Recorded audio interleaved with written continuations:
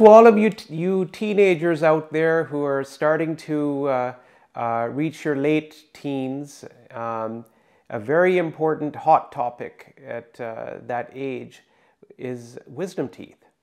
And I'd like to talk to you about wisdom teeth and first of all, what are wisdom teeth and why they need to be removed. So let me do a diagram and I'll show you where wisdom tooth is located. So let's do a diagram of the lower arch. So here's your lower jaw, and I'm going to draw the jaw out like that. There we go. And this is your joint, and just below the joint we have our one molar here, and we have a second molar here.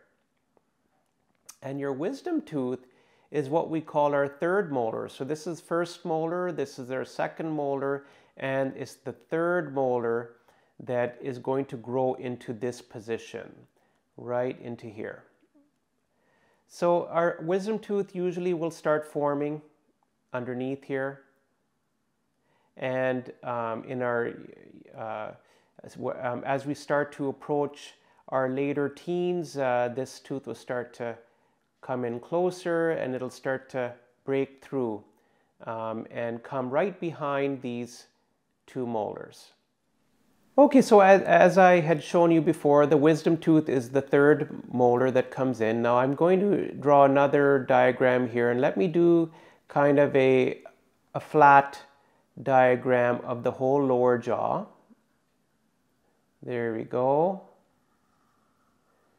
And let's do a diagram of the upper jaw as well. So there's our upper jaw and our lower jaw. This would be the right side, and this would be the left side. Now, basically we have, so one wisdom tooth is in this zone right here. Another wisdom tooth will be back here. And then on the top, we have a wisdom tooth that forms up here and up here. So there's a total of four wisdom teeth present. And these are the teeth that are the third molars that would come in at our late teens, in the range of anywhere from 16 to 17 years of age and up.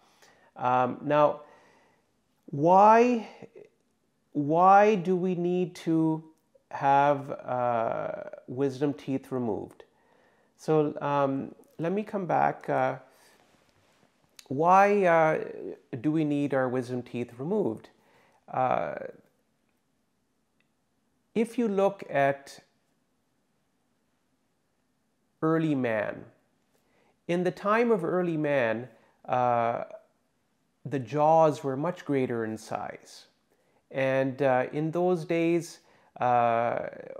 we used our jaws a lot more to actually chew the food and break the food down. So with the excessive amount of work we needed to do to chew and to eat food, our jaws were much larger in size. So we had enough room to fit all of our wisdom teeth in. As man has developed and evolved, our foods, our eating habits have changed, our foods have become more refined. We don't use our jaws as much as they used to use it to do a lot of the heavy work of chewing.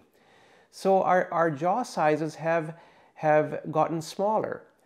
So these wisdom teeth, if they don't have enough space to grow in, this is where they'll start to cause problems. The first big problem would be that, you know, when they start to come in, they're pushing. And when they're pushing, it can start to push the other teeth and to start to crowd the other teeth out. So this is where many times as a preventative measure, if we don't want to have more crowding on our teeth, we may decide to have our wisdom teeth removed. A second reason for having our wisdom teeth removed would be if we get infection. Many times we can get infection around a wisdom tooth, especially the flap of tissue that, or gum tissue that will remain on the top of the wisdom tooth can end up becoming infected, and it can swell up if any food or any other debris gets caught underneath that flap of tissue. Especially if a wisdom tooth is stuck and can't grow in anymore. So let me do another diagram for you and I'll show you what I mean. Okay, so let me draw our diagram again of our lower jaw. There we go. And then here's our second molar. And then here's our wisdom tooth. So I'm going to draw our wisdom tooth at an angle. So it's kind of stuck now at this position. And here's our gum. Gum is kind of over here. So you can see our gum is covering part of the wisdom tooth. Now this wisdom tooth is not going to grow in anymore. It can start to put pressure on these teeth and start to crowd them out.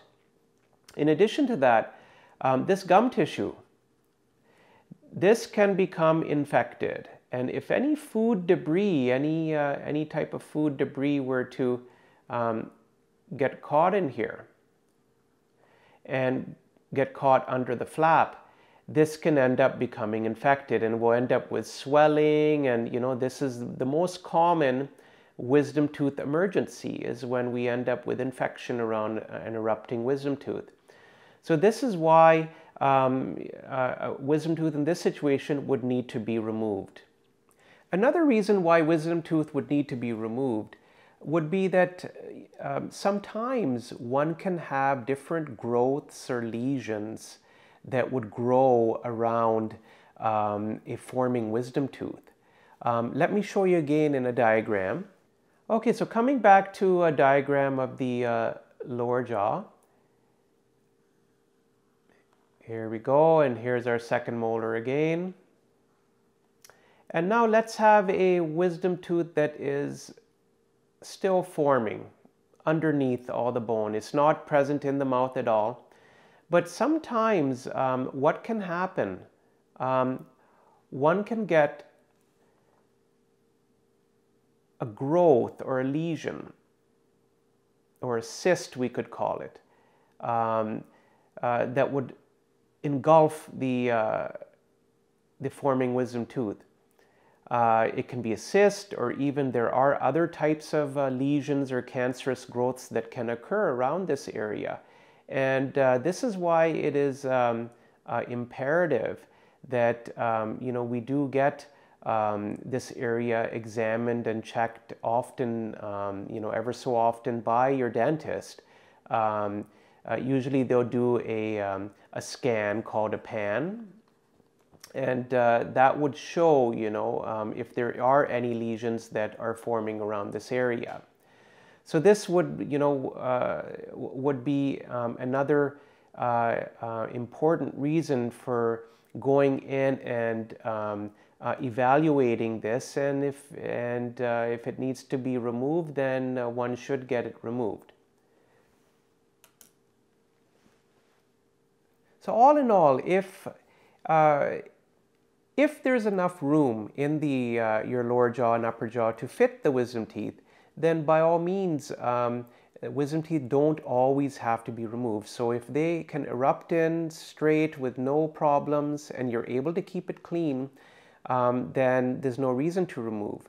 But for all of the other reasons I had indicated for removal, it is something that really should and must be done if we do run into any problems that I had discussed.